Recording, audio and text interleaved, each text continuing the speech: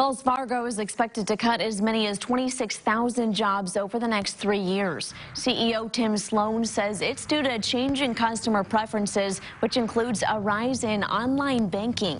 Regulators slapped large fines on the bank after a wave of scandals over the past 2 years, including the creation of millions of fake bank accounts. Last quarter, Wells Fargo reported profit declines and a rise in expenses. That forced the bank to find ways to cut costs as it's facing soaring legal bills.